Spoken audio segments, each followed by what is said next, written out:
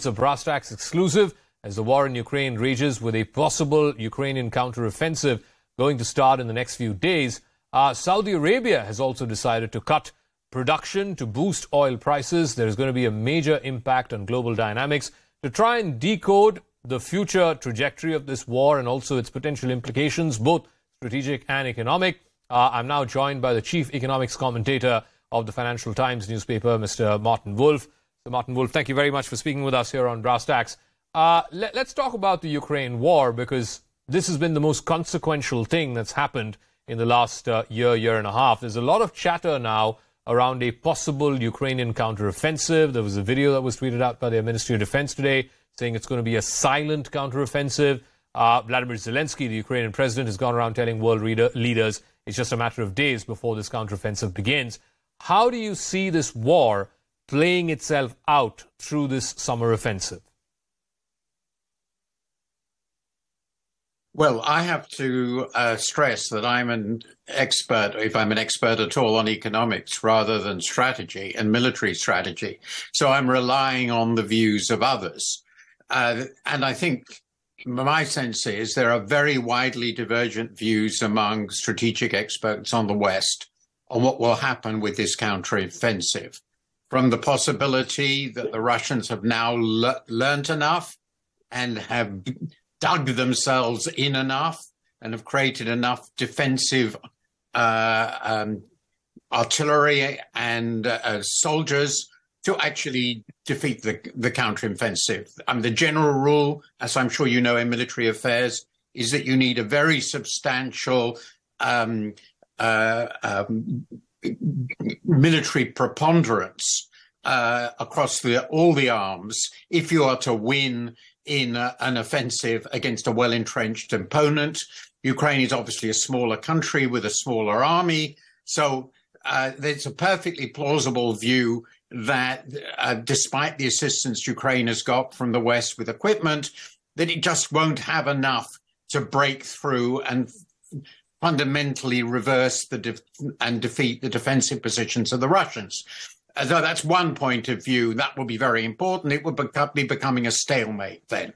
Okay. The other possibility, which is the more optimistic view, is that there will be breakthroughs, that they can concentrate enough forces at strategic points, break through, overwhelm the largely unwilling Russian conscripts, and start taking back substantial amounts of the occupied territory, which Russia still clings to at this stage in the war. And I think the honest truth is, from my point of view, is that we don't know.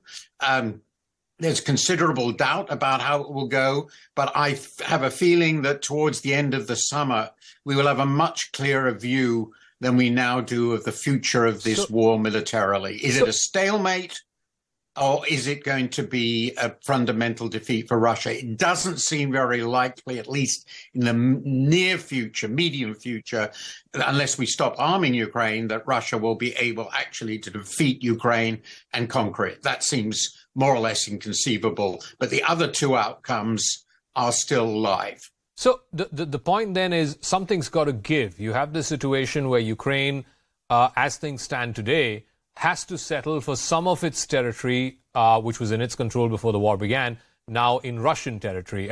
And that is not something that is acceptable to Zelensky.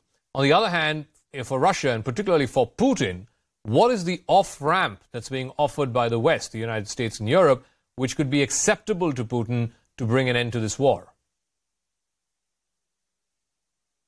I think that the answer to both of these questions is it's not clear. We're still, I think, at an early stage of what is likely to be a very long and complex conflict. The Ukrainians certainly haven't accepted that they can't get back their territory. If the offensive goes very well, they might be able to get a substantial part of their territory in eastern Ukraine. If they were able to do so, they could cut off Crimea from overland support.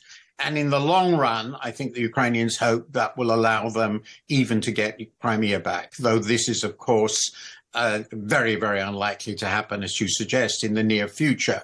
Now, from Putin's point of view, he might well take the view that not losing is winning, i.e. he will have gained a substantial part of eastern Ukraine, which he sometimes seems to indicate is his priority. He seems to have changed his views on this not infrequently. And he might take the view that that's enough. So let's suppose that you're right, that the Ukrainians do not reconquer all of the east, certainly not Crimea. But on the other hand, Russia doesn't decisively defeat Ukraine and break through. What are the outcomes? I think my view for a long time is that the most likely outcome is a peace of exhaustion, not a peace at all, a ceasefire. At least a ceasefire in which neither side accepts the outcome, but nobody wants to go on. That means that neither side accepts defeat. Neither side actually is win victory. And I should point out that Korea has had a ceasefire since the early 1950s. Nothing's ever been settled. I don't know whether that would be possible. A full peace in which would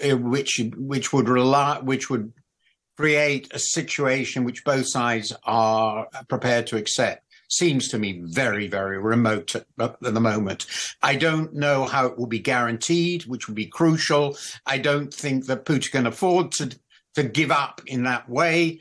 I think it will be lethal for him. And I think Zelensky and the Ukrainians are determined to regain their country. So and if on Russian this soldiers remain there, they will be very concerned. One of the fears that the West has, Sir Martin Wolf, particularly the United States, its European partners, is if Putin is pushed to a corner, what could his potential response be? Could Russia, for example, resort to using tactical nuclear weapons?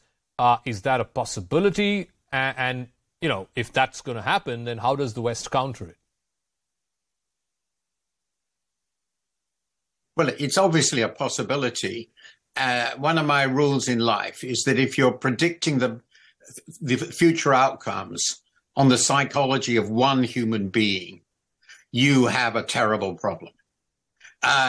Because a single human being, as surely all of us know, if we're adults, can do very strange things. So I don't know what Putin would do in the situation in which he is being defeated. My guess is, and it is, I think, a reasonably informed guess, that Putin is pretty cautious, ultimately. He showed it famously in the long table he sat at, so that all his colleagues were 30 yards away when he was frightened of COVID.